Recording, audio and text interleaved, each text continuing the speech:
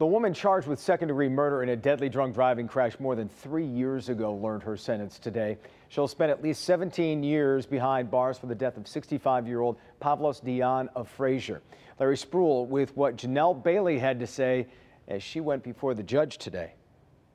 And no matter what amount of time that I give you, I can never, it's never going to restore a life. Bold words, but the honest truth from a local judge Wednesday morning, just moments before Janelle Bailey learned her fate. Bailey, wrapped up with chains, stood in front of the judge years after police said she hit and killed Pavlos Dion back in June of 2016 around 10:45 that night. Police said Bailey, driving a green Dodge Caravan, struck Dion's Chrysler Sebring at the traffic light at Chesterfield, just south of 10 Mile Road in East Point. Dion died at the scene.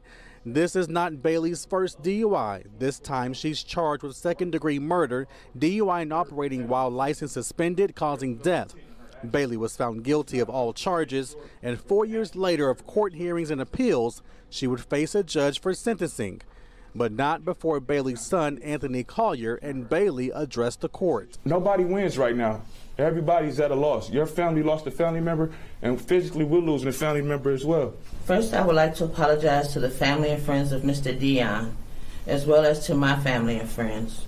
This tragedy affected many lives, and I apologize for the pain I've caused. Ma'am, it is the sentence of the court that you be sentenced to the Michigan Department of Corrections for a term of 204 months to 480 months with credit for 1,330 days served. I'll see y'all all soon. I love all y'all. And Bailey did tell the judge that she started drinking right after her mother passed away from cancer, but she did say that is not an excuse. We're live tonight. Larry Spruill, Local 4. Yeah. All right, Larry, thanks.